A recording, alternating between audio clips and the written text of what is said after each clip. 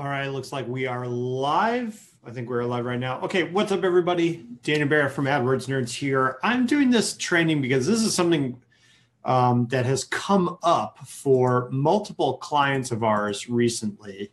And I wanted to do this as a little bit of like community service to the real estate investing world, because if you are an investor, I can almost guarantee you get spam calls from SEO companies probably like at least a couple times a month, if not a couple times a week. I put up an investor carrot site. This is true. I put up an investor carrot site for a coaching program. It's not even a real company. I just put it up. It was called Barrett Home Buyers. It was an example for the students that I was teaching, kind of building out their own investor carrot sites. So anyway, I put it up. It was like years ago. I still get spam phone calls from SEO companies like every week, asking me if I want to do SEO. And so there are a lot of weird claims, weird stuff going on. So I want to break down a little bit. This is sort of an easy way to tell if you are talking to a legit company. I mean, first of all, no legit company is calling you on the phone. I mean, just really like legit agencies very rarely do cold calling. It's just not super common. But even beyond that, if you're working with an agency or you're talking to somebody, I'm going to give you an easy way of kind of pulling aside the curtain and getting to the core of whether they know what they're talking about or not. So let's talk about this. I'm going to switch screen over to here, and I'm going to blow this up into presentation mode. Hopefully this is still working here. So let's talk about momentum cycles. And this is all about understanding how legitimate SEO works. This is something that I think a lot of people don't understand, but once you get it, it's going to make total sense. All right. So first of all, let's talk about what SEOs even do most of the time, because yes, SEO, search engine optimization, if you're not super clear what I'm talking about, this things that people are doing to rank your website in Google, it's a shady industry. It just is, okay? There are a ton of dubious claims. There are people that are going to call you saying all sorts of things that are going to get you on the first page of Google in 10 seconds, all this super annoying stuff. And the two things that I'm typically going to look out for are fast results, so people claiming really quick results, and people offering really great monthly plans. And I'm going to dig into that in a little bit, both in the fast results and the monthly plans things. But these are kind of like two red flags for me, because there are a lot of shady people in this business. And it's kind of hard to tell, honestly, some of the time, like who is legit and who isn't. So, oh, by the way, I was Googling for SEO pictures and I found this dude who's the coolest guy in SEO. So I said, if this is the coolest guy in SEO, imagine what the other dudes look like. I just thought that was funny. Not to slam on this dude. I'm sure he's legit. I just thought this was pretty hilarious. So anyway, here is the reason you need to think about this. I feel bad for this dude now, and I'm just kind of slamming on this guy for no reason. I am sure he's an awesome dude. He looks very professional. Anyway, let's talk about this. The reason you need to think about this is because bad SEO is damaging, right? It is literally damaging. It is worse than doing nothing, because bad SEO typically is going to bring you in line with Google slaps, which are sort of like Google basically saying, hey, you're breaking the rules, you're doing shady stuff, we're going to delist your site, we're going to basically disappear you from Google. And that's really, really damaging if you rely on organic search to generate motivated seller leads. And of course, like even if something's technically okay now, algorithm changes in the future a lot of times make those things bad. They make techniques that people are using right now essentially against the rules, and they go back in time and they slap you for doing that, right? So even things that are kind of on the borderline, which are sort of okay, there's really this risk that they're going to damage you in the future. And right now, Google Organic is a huge source of potential motivated seller leads. It is not something you want to block yourself out of by pursuing the short term, right? And I haven't even mentioned opportunity cost, because while you are doing bad SEO and you are doing these things that are going to hurt you, or you're doing these things that are not particularly worthwhile or not particularly useful or don't really help, you have the opportunity cost of not pursuing the things that will help. And you can bet that your competitors are doing that, right? So there's this sort of dual cost. There's the risk of potential damage to you in the short term, and then there's the opportunity cost of not focusing on stuff that actually matters, right? So one of the primary ways to spot low quality work or a low quality SEO agency is a focus on monthly deliverables rather than results. Okay. There's a company that says like, hey, you pay us X amount of dollars. We're going to do these 5 things for you every single month. And there's a reason that agencies might do this, right? Because clients, and I'm talking to you as investors, right? Investors often want to know like, hey, like I gave you this money. What did you do this month? What did you do this week? Exactly what kind of work did you do? I'm actually going to give you a detailed breakdown of like everything we did for a client in the first 3 months. Okay. I'm going to give you that. I'm literally going to give you our playbook for what we do for SEO clients. So clients ask this stuff all the time. It's totally understandable. When you pay someone money, you want to know what they're doing for that money. You want to know that someone's not sitting on their hands, right? But this is actually a red flag for me, right? A focus on monthly deliverables rather than results, right? Saying I did X, Y, Z tasks rather than focusing on what you got out of those tasks is a real warning sign, because high quality agencies generally are going to do their work in momentum cycles. They are not thinking about a monthly list of deliverables. They are thinking in cycles of rest and activity. Okay. Let me give you an example of what this might look like. It's a real simple breakdown of what a momentum cycle might work like, right?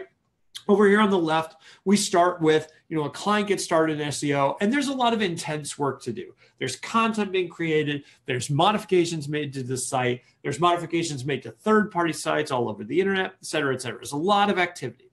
Then typically what's going to follow that is a period of relative rest, where you are monitoring the results of the work you did in the first phase. Basically saying like, hey, we did all this work. Now what is happening because we did that work? And then after you get those results, you go into a third phase where you revise the strategy. You decide like, hey, based on what we did, based on the results that we got, here's how we want to change what we're doing. And then you go back into a period of intense work.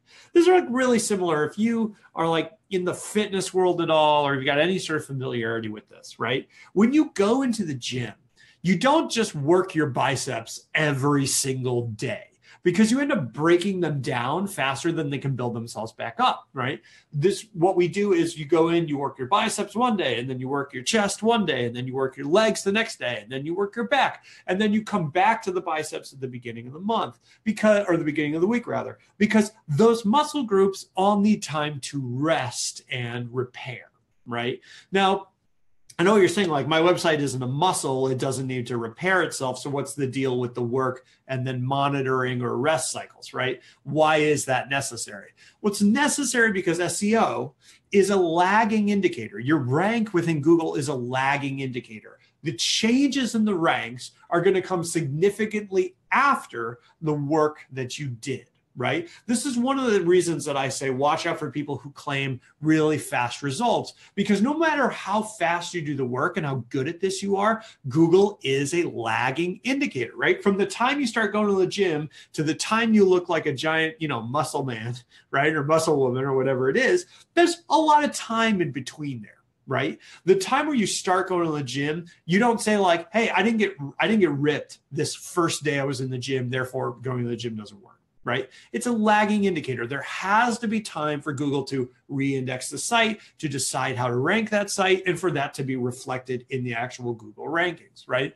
It's also necessary because opportunity cost, which I mentioned before, is very real. You want to put the time and effort into the work that is producing movement. And no matter how many times you've done SEO, even for us, like we only work with investors, we do this all the time. Even for us, we don't exactly know where the movement's going to be in any market. Every market's different. Everyone's got different competitors. Everyone's got a different content setup when we start. So you have to watch for missteps. You have to be able to do the work and then say, okay, where did the results come from? Where did we see movement? Where did we see improvement? And what did we do that produced no improvement, right? That way you can analyze the work that you're doing and make sure you are putting your effort in the highest leverage types of tasks, types of work that you can do. And that's going to produce much better results over the long term. Now I'm going to actually break this down. I said I would break down exactly what we did for this client because we had clients ask for itemized lists of work that we did, right? So let's go through this. Have a call with them to understand their current situation, right? Set up their campaigns in our tracking software, measure current rankings and track improved rankings inside Google, set up goal tracking inside Google Analytics, right? To measure conversions, set them up on Google My Business, verifying their address across all the online platforms, not just this one. Build local citations, convert their site to an SSL form, which is just a more secure version of their website, right? Create new content designed to help them rank for motivated seller searches in targeted cities or locations. Take their unique value proposition and aim to write 500, 1,200 words of unique copy, optimized for SEO, sounds natural, and communicate what makes them unique. Convert that content to pages on their website, which we perform on-page optimizations, making sure we read all relevant ranking factors. There's about 13 ranking factors that we find really useful on every single piece of content or every page that we produce.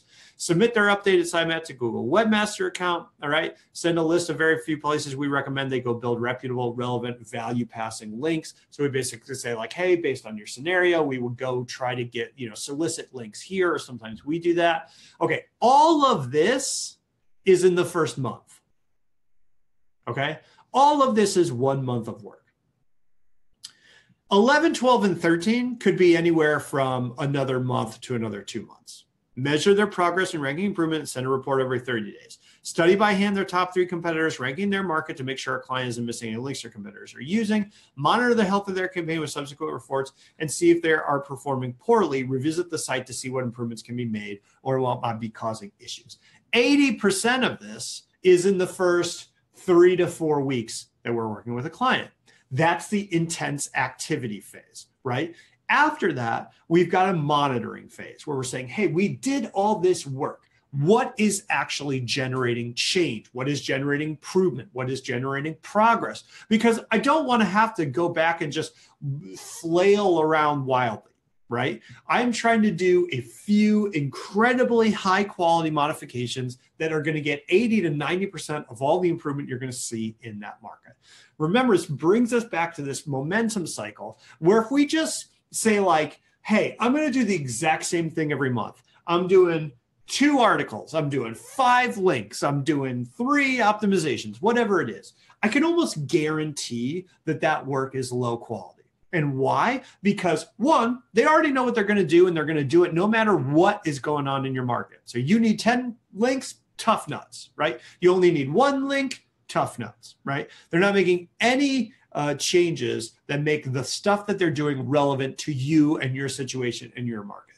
Secondly, right, anything they can do without thinking about that you can just do every month, like links is a really good example. If you can do 5 links every single month in the real estate investor space, right, there's no way you are doing that without cheating in some way, whether you're building low quality links, you're doing spammy links, you're using a private blog network, whatever it is, right? All legitimate agencies are going to operate on some variation of a momentum cycle where there's intense work followed by monitoring, followed by a revision of the strategy, fixing errors, making changes, etc. Because that's what works. That's what works. That's why people do this way. And so when I see companies offering these like really weird monthly packages where it's the same thing every month, I just know that that's something that's good for the SEO company. That's something they can put on autopilot that they barely have to think about, right? Good SEO is incredibly labor intensive, and that's why it has to work on a cycle, just like going to the gym and lifting weights is incredibly labor intensive, right? So I hope that makes sense. If you have any questions about this, you want to talk about SEO, you want to talk about pay-per-click, you want to just talk about online marketing in general, our team, we only work with investors. Happy to talk to you and just kind of break down what we see in your market right now and what we would do in your place. You can go there. It's adwordsnerds.com/strategy to get a free strategy session. There's like no sales pitch. It's just primarily informative. And let us know what's going on. But I hope that makes sense, guys. I hope that's something that you can use in your own life when you're talking to these folks, because there's a lot of people out there promoting stuff like this, honestly, stuff like what I do. And it kind of irritates me that there's so much low quality stuff. So if you have questions, let me know. Pop me a Facebook message or find me on the REI Marketing Nerds Facebook group. Just search for REI Marketing Nerds, totally free Facebook group. I'm in there all the time doing free trainings like this. And yeah, hope that was helpful. I'm going to go drink some iced coffee. All right. Cheers, everyone. Talk to you soon. Bye-bye.